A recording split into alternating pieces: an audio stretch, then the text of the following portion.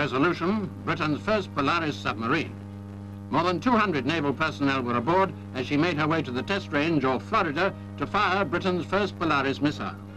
It cost us £2 million to hire all the facilities of the range, while the missile itself cost nearly £500,000. Perhaps it was the astronomical cost which unnerved the official cameraman.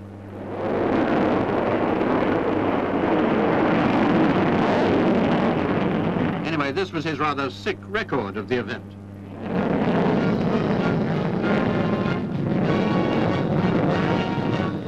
The fact that Britain is to spend £370 million on the Polaris program is enough to make anyone feel unsteady.